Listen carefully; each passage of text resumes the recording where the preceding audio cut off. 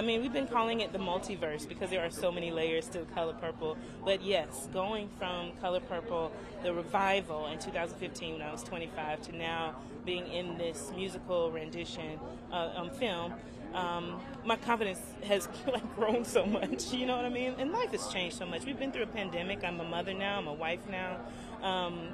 Artistically, I've grown. And so the things that I've gone through in my personal life has gotten me to this point of having more confidence. And it's no coincidence that I play the most confident person in this movie, which is Sofia. So if you playing her, you better go find it real fast. That was my feet. I remember being like, what? And celebrating with my husband. The only thing I did was get over. Yeah, because I think the last person that played her, she did the most pretty. Confident woman in the world.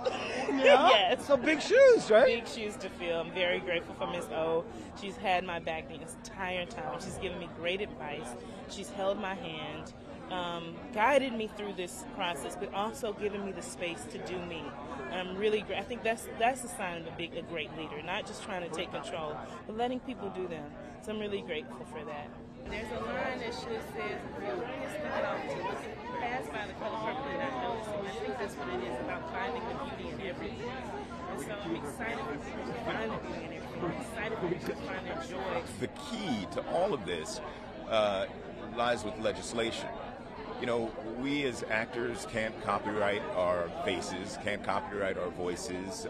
It's just, that's just outside of the purview of copyright laws because it has to be, man-made, and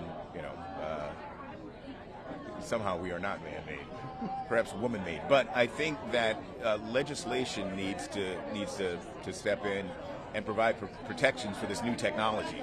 The problem is that the technologies always race ahead of the lawmakers, and so there's a lag there. But it's something, this is, these are new frontiers, and I think new regulation is going to be required to really protect people from the exploitation of the hands that wield this technology. We did a little TV show called Westworld about this very thing.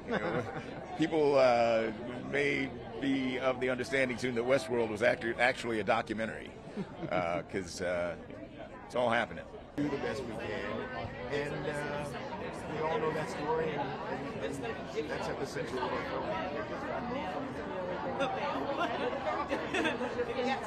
Well, if you're informed, then, speak. I think we're living now in an incredibly divisive time in which people don't necessarily want to have conversations, but they want to have arguments, and they want also to be seen as one side of the argument, as a part of a team as opposed to the other team.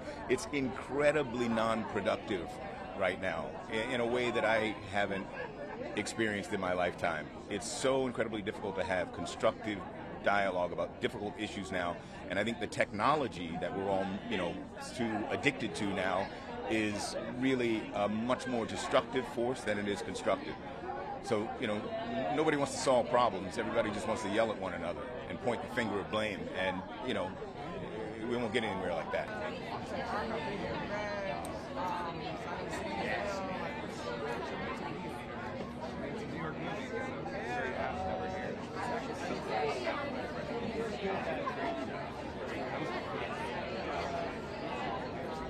Yeah, I really do. I think that this film can help you really be a lot gentler on yourself and realize that you don't need everything figured out right away, and you can just be a little kinder to yourself, and know that everyone is trying to still figure themselves out, even if you're 11 or 45.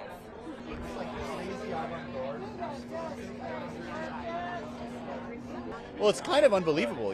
There was this documentary project, Telemarketers, that Adam Balalo brought to me, and I saw this box of tapes, and I was like, this is insane. Because it already happened to me once before with a documentary I made, Lenny Cook, where a box of tapes was given to me from this old, other time, and now here it was again. And then it was just this long process of working with Adam and Sam, trying to figure out how to best tell this story in a way that really could make an impact. And here we are up against The Last of Us, as the best series, not documentary, best series. So I find that as a win for me. So that's I exciting. just like the way It's like a sweet, like kind of family. Yes. Yeah.